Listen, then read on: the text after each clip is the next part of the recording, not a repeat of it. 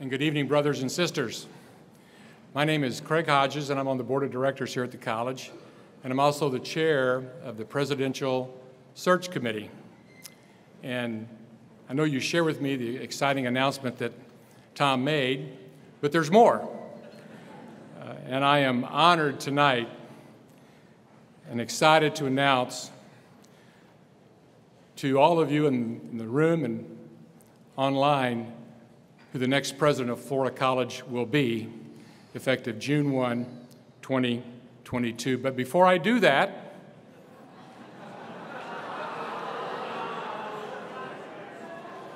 I've worked really hard on this. I'd like to ask Buddy and Marilyn, if they would, to please come up here.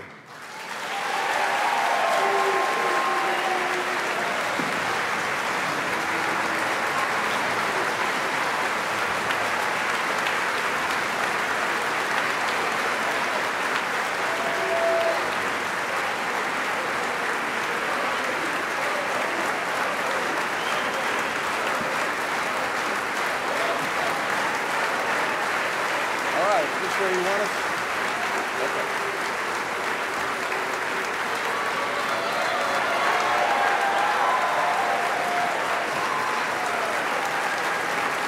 All right.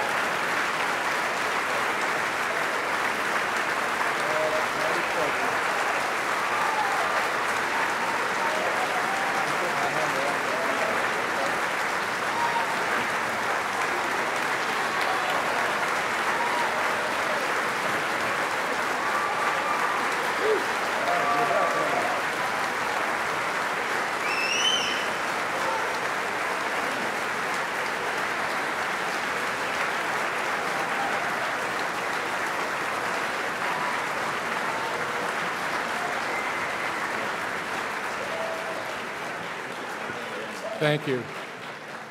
You can go sit down now. You really want us to? No. As many of you know, President Payne announced that this academic year would be his final one as president of the college. And he served as our 5th president for the last 12 and a half, nearly 13 years. As you just experienced, his love of this school, the students, the faculty, the staff, the alumni is unprecedented. His focus on keeping the college fully committed to the mission and charter of this school is unrivaled, and I can assure you from a board perspective this will continue in the years ahead.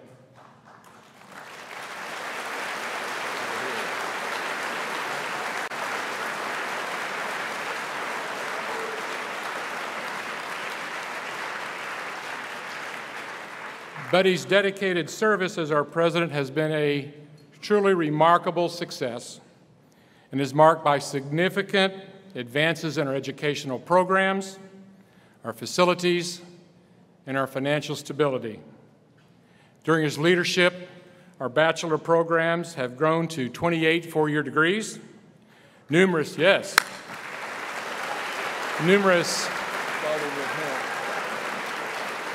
buildings on the campus have been improved, some of those being Stelgus-Aiken, Wilson Hall, College Hall, Riverview Center. And just recently, you have plenty of chances, just recently, with Buddy's support, the college raised over $800,000 on Giving Tuesday, a tremendous accomplishment.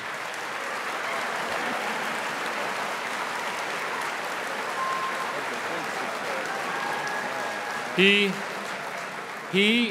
with the support of Marilyn, they have worked tirelessly to connect with our constituents, increase our donor base, and improve the financial stability of the school. We could be here all night long talking about all the great achievements of his presidency. But be assured, he will leave a lasting legacy for generations to come.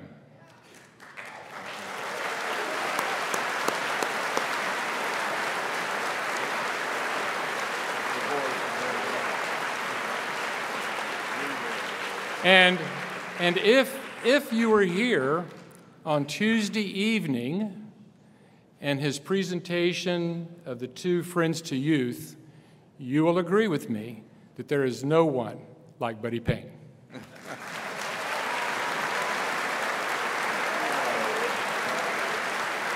So, there will be much more recognition to come for Buddy and Marilyn as they close out this academic year. But one last time, I want you to join me in expressing our deepest gratitude and thanks for their over 50 years of service to this college.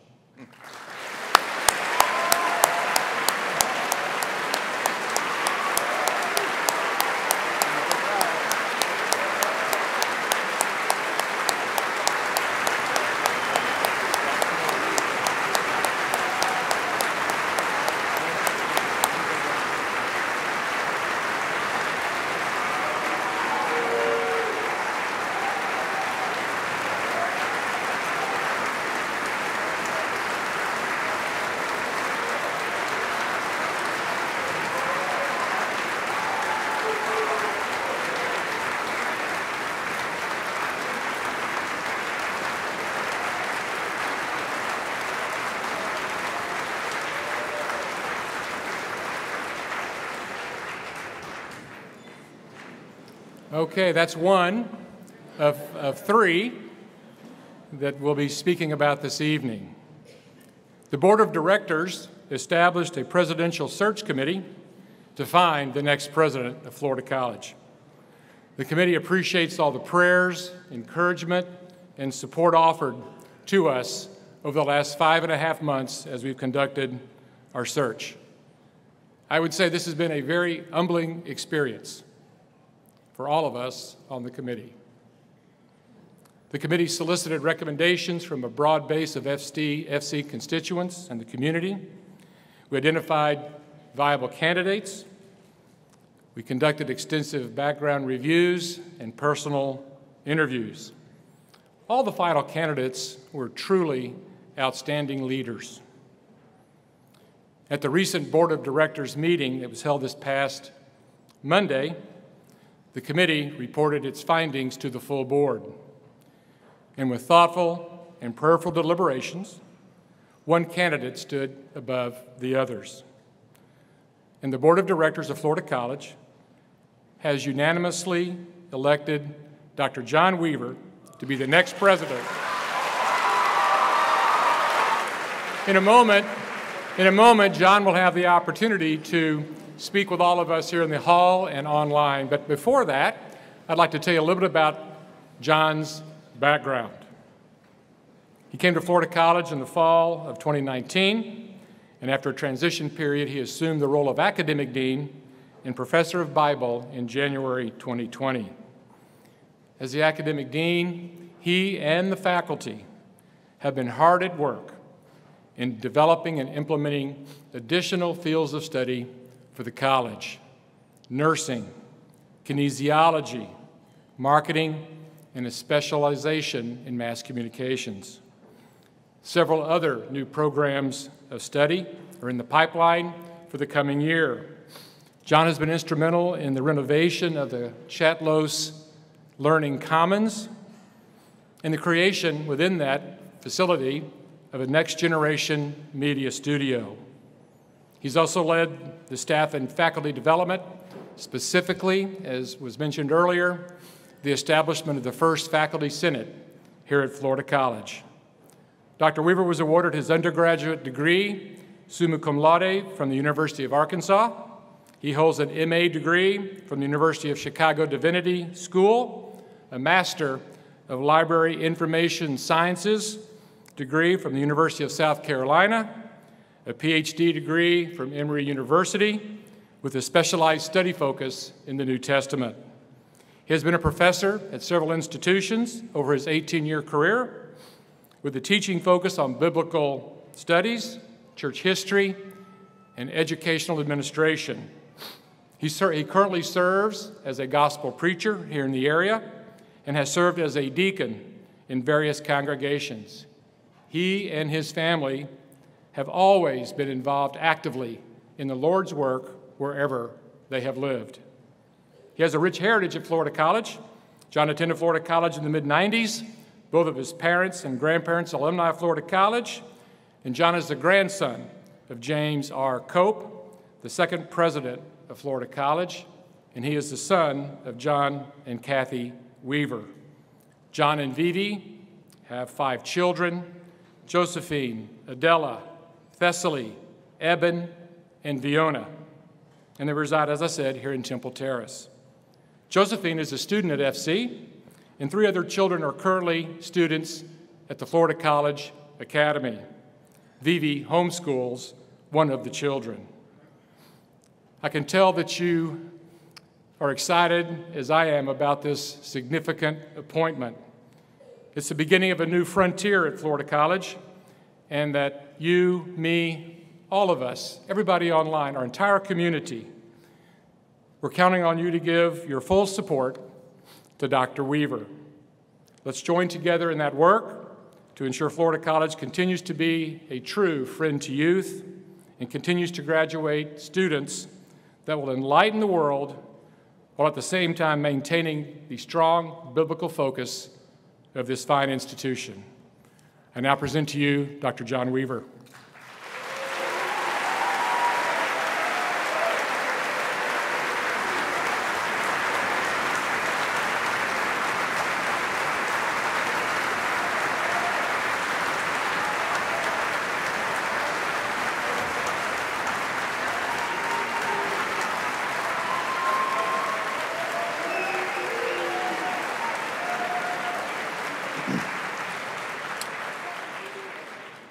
Wow. Thank you, Mr. Hodges. Thank you for all of your encouragement and your support for Buddy and for me. Buddy, I'm going to tell you, I am not normally a crier, but this moment's going to test my mettle. I'm going to tell you that right now.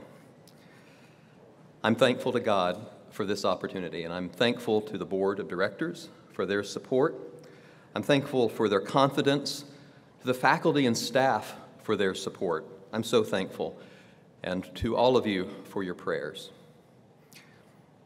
I'm very aware that this moment, its great significance, the great significance of this position is not about me. It's about the strength of the Florida College family.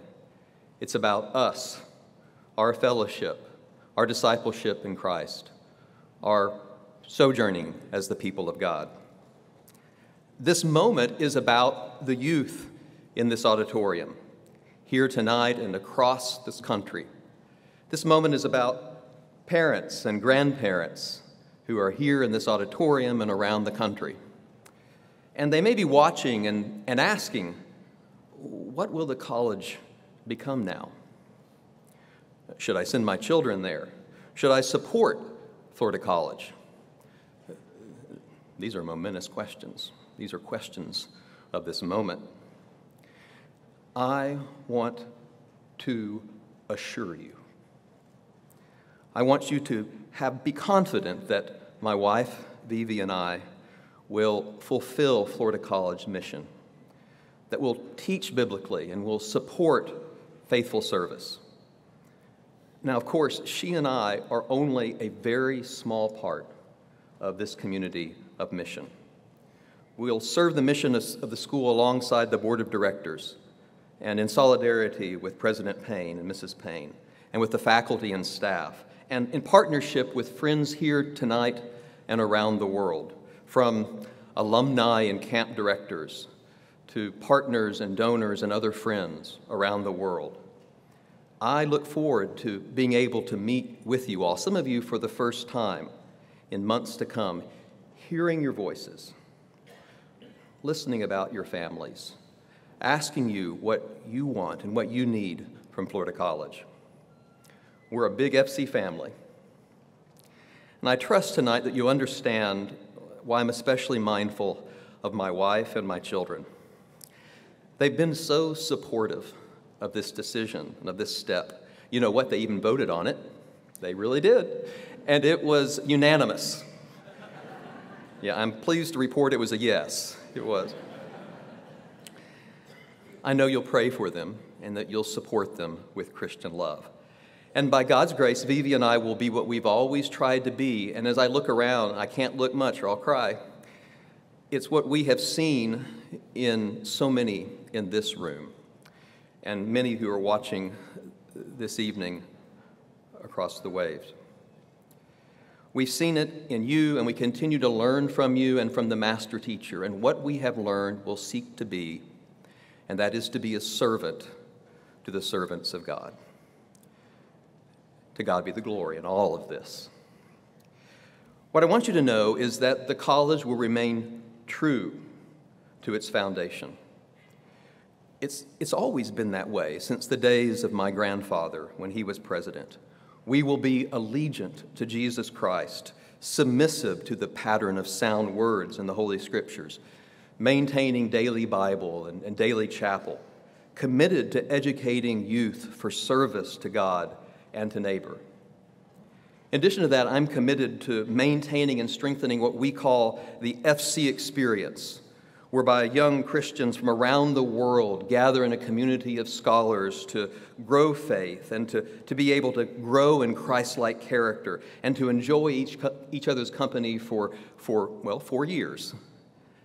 And then as alumni for a lifetime until we go to heaven by God's good mercy. Before I conclude this evening, I want to share a brief story with you. I'm thinking tonight of a middle-aged father in Arkansas whom I know of and who I know this spring is deciding whether or not he'll support his daughter in coming to FC. Like my father in Arkansas 30 years ago when I was 18-year-old, he wants his child to remain close to home and to go to a local state school where there's a faithful church and where the financial costs seem more affordable. Now, in part because of this influence, I stayed at that local college, and I did very well academically. And some Christians, thankfully, are able to have a similar experience at a state university or at a community college and be faithful to God all of their lives. But as for me, after I graduated there, I was as successful as a 22-year-old could be in the world's eyes. But I was drifting. I was drifting from my Christian focus. I had few Christian friends and a faith that wasn't really concerned and wasn't really connecting my faith to all that I had learned over those past 4 years. And so I packed my bags. Really, it was just one bag and a truckload full of books. And I came down to Florida College to continue my studies and to affect my faith. I came to reconnect to the faith of my fathers, a faith that was once for all delivered but was embodied in the Bible classes of Melvin Curry and in the communication class of Dee Bowman and in the church history class of Collie Caldwell and Ed Harrell. And they created in me a life of Christian scholarship that exists here in these students up here, whether they're in Bible or music or kinesiology. It's an integration, you see. It's an integration of spirit and of body and of relationship and mind that should produce integrity in life and work. And it changed me. And I came to FC to connect with Christian mentors and friends of youth here like Donald McClendon. Wasn't that an amazing ceremony last night? That's right.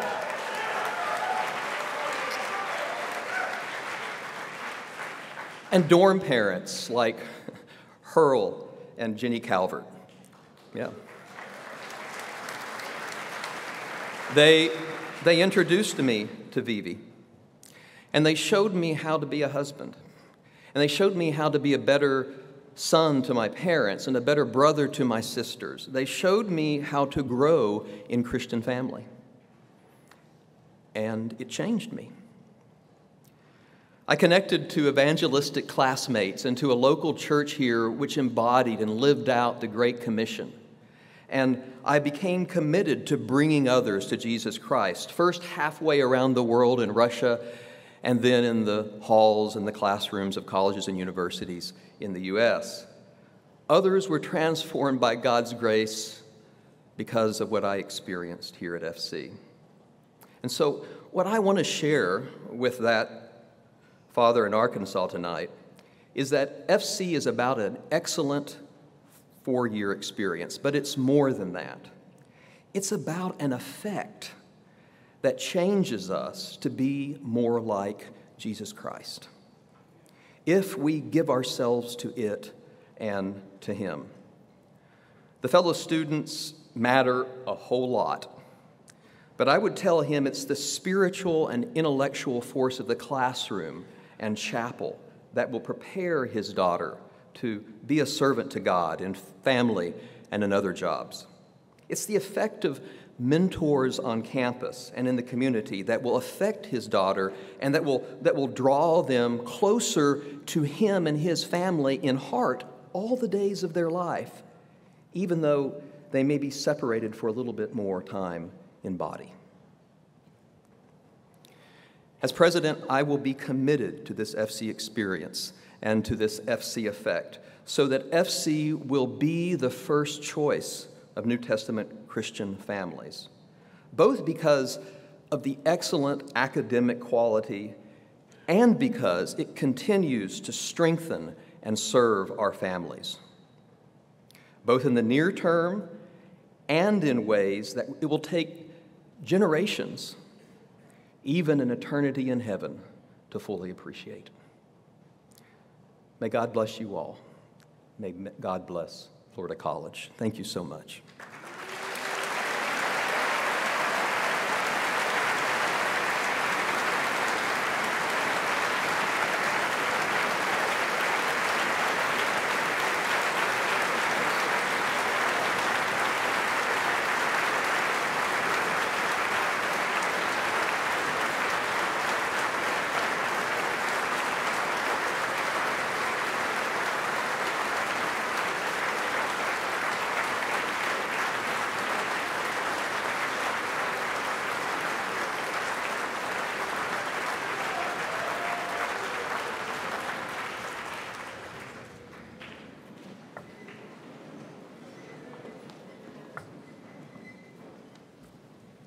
Two of three. I have one more to go. Thank you, John, and we look forward to your leadership as the 6th president of Florida College. Also, in our board meeting this past Monday, the board unanimously elected Dr. Buddy Payne to the role of Chancellor effective June 1, 2022. And he has accepted this new role, so his retirement was very short.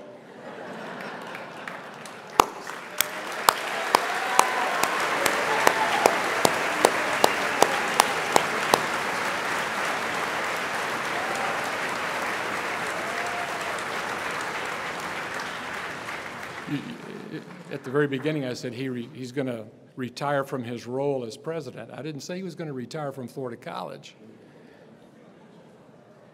Buddy will be assisting the college in raising funds for our endowment and our capital needs.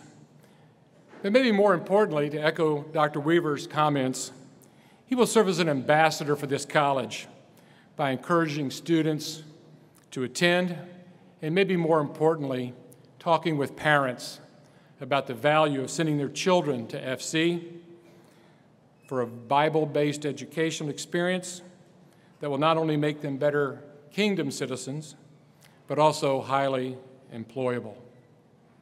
Please join me in congratulating Buddy on this new role, effective at the end of the academic year.